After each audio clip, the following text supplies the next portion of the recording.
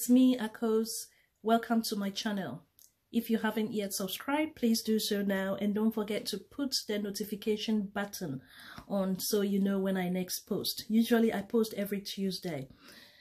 Today I want to be talking about how to kill boredom. It's not surprising that I will be talking about this, boredom, because throughout the Christmas festivities from 2020, Christmas celebrations and the New Year celebrations, not that those of us in Melbourne were able to go out much, but it's been very active, it's been very busy meeting family and friends, and all of a sudden it's quiet. If you are one of those people who haven't yet started work or are planning to do something different this year, I think this is the time to do it. 3 ideas I have about how you can kill boredom straight after the busy festivities. 1 is to get a new inspiration. How do you get inspiration? Go for a walk, go to your local library, flip through books.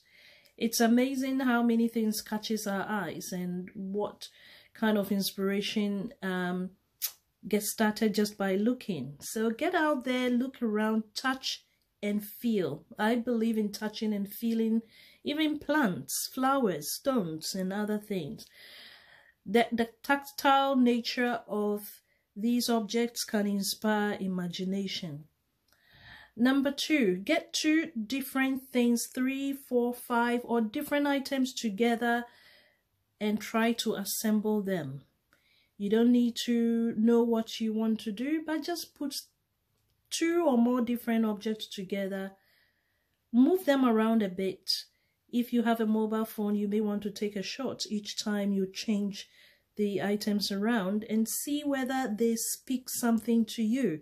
Usually when you move things around, it's also called creation. You are creating something which can further enhance your imagination. Point 3, try to finish something. Even if it takes just 2 minutes, 1 minute, 5 seconds, try to consider something that you have started, completed. So it's not like you're just going on and actually getting bored by doing things you're doing to get over boredom, if you get what I mean. So whatever you do, try to bring it to a closure or try to finalize it. You can take a photograph of it, leave it, and come back to it a while later. Then you would know what you have created. So guys, these are my 3 tips to kill boredom, 3 tips to get your imagination going. 1, go for a walk, look at things, touch things, experience things. Point 2, put things together, move them around, record every stage of it, and feel you have created something. Point 3, bring that activity to a close. Record or just note down what you've just done.